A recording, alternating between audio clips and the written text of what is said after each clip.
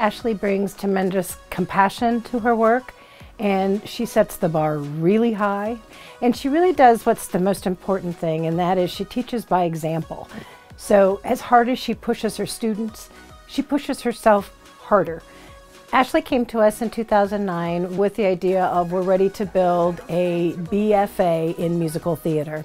And so her primary goal was to develop the third part of the triple threat of performers.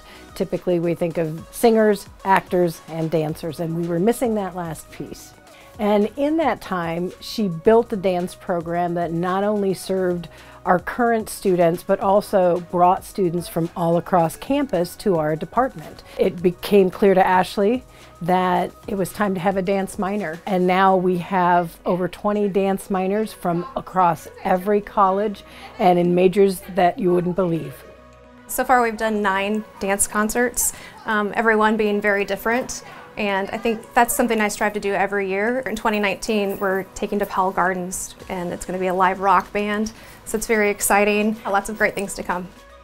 I also wasn't quite prepared to speak, but I just want to thank my colleagues, my students, my parents who are here, and my husband. And I just feel very blessed to be able to do what I love every day, and to have students that inspire me and colleagues that push me to do my best work. So thank you very much.